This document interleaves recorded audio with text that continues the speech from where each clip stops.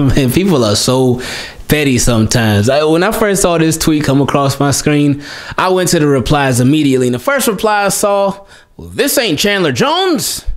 But anyway, YouTube team, keep it clean. What's going on? It's Ingraven here with another video. And in this video, the Ravens, you know they always busy.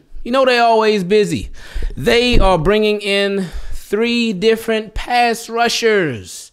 But no, none of their names are Justin Houston. None of their names are Chandler Jones. None of their names are any of the names that you would have thought would be at the top of the Ravens list. But this is what we have continued to say time and time again. We don't expect the Ravens to go for the sexy name right now at the pass rush position. While Chandler Jones would be cool, it would be great, I do not think it's likely at all. But anyway, the 3 names that the Ravens brought in for a workout are Dion Jordan. Now, with Dion Jordan, he's had quite an interesting career because I believe it started down here in Miami with the Dolphins. And then there was some off-field stuff going on, and Dolphins end up cutting him. I forgot what the situation was, but anyway, that's the past. He went to the Seahawks. He went to the Raiders too. Okay, and then he spent last year with the 49ers.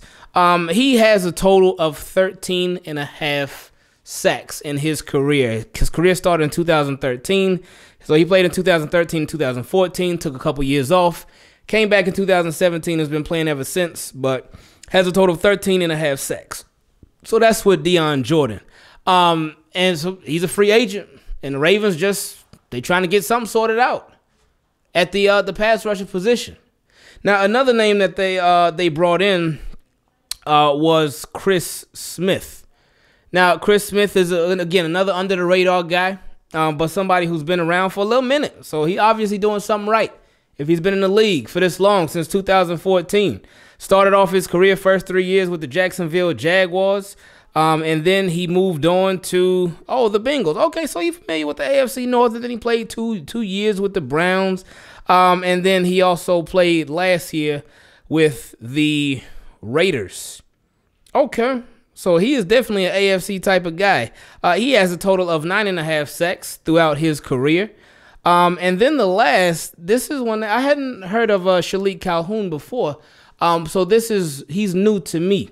But he's been around since 2016, spent the majority of his career with the Raiders from 2016 to 2018, then 2019 and 20, he spent it with the New England Patriots. He has a total of 2.5 career sacks. And again, sacks are not the end-all, be-all. And something to keep in mind, because I know there's going to be a lot of people in the comment section, who's that? Why are the Ravens bringing that guy? Why are they bringing that guy? It's not like they're bringing in these guys to be their day one starters. No, they're not. They're bringing guys in for depth. They're bringing guys in for training camp depth. Because I know a lot of people tend to get hung up on if Ravens bring in somebody and it's not the person you wanted, it's not the biggest star name that there is out there on the market. And a lot of people start going crazy over that. And hey, it ain't nothing wrong with that. Everybody can be a fan how they choose to be. But if they were to just only have their starters on the roster, it wouldn't be much of a roster at all. It would, of course, have some significant guys on there, but you need backups. You need backups. And especially for training camp. Unfortunately, hopefully it doesn't happen this year, but unfortunately, injuries happen, guys get banged up, guys get tired. It happens. People miss like a couple days in training camp from time to time and whatnot. It happens every year. So you're not in a jam, so you're not in a pickle. You can't just have your starters out there. You got to have depth and quality depth at that. And now with these 3 guys, it's experience depth. Guys that have been in the league.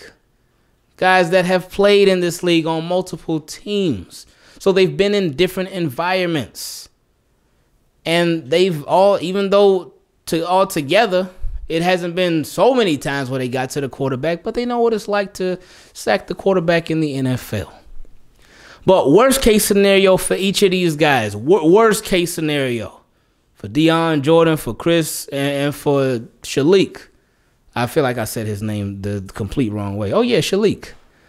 But worst case scenario for those guys, they come through for training camp, and they're just there for training camp. That is the absolute worst case scenario. Best case scenario, one of these, or whoever gets signed, because this is just a workout. This is a workout, but whoever gets signed, best case scenario, they make it to the 53-man roster. Because that's obviously the ultimate goal. Make it to the 53-man roster and be a contributor on that too. So shout out to these fellas for getting an opportunity with the Ravens.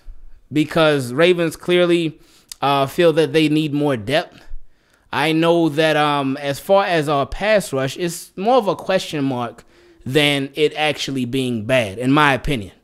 It's more of a question mark right now because you just have a lot of unknown there at the present, or in the present. You have a lot of unknown there. You don't know how Adafe Away is going to be in the pros. You don't know how Dalen Hayes is going to be in the pros. Pernell McPhee, we got him. Jalen Ferguson, we got to hope that he takes that next step where he turns that corner this NFL season. Tyus Bowser, how is he going to be as a full-time starter, as a full-time pass rusher, full-time outside linebacker? It's a lot of stuff that we just haven't seen yet. So we're like, oh, okay, let's see how this thing goes. So that's where the Ravens are at right now. So these again, depth moves. Not like, oh, yeah, these guys are going to be our day one starters. No. So for the people that are tripping out, when Chandler Jones does get traded somewhere other than the Ravens, oof, you're probably going to be pretty upset. Because I just don't envision a scenario with him in purple and black, man. I really don't, man. But you never know what could happen. But, yeah, I don't think it's going to happen. I just don't see it. But anyway, we'll see what happens with these guys. Oh, and one last thing, too. These guys' price tags. I know there's been a lot of rumors about Justin Houston. Oh, he wants too much money. He wants this. He wants that. We don't know what he wants. We don't know what his salary, his price tag is. But regardless of what it is, these guys, if whoever Ravens decide to choose amongst these guys, their price tag will be extremely cheap, especially when you compare it to a Justin Houston. They will be bargain guys. Ravens can get them for a deal. So that will be something else that will factor into this whole equation. So may the best man or men win the job and be able to get on the team and get ready for training camp tomorrow. Because tomorrow they full go, baby. I love y'all, team. Keep it clean. I appreciate y'all. We are out.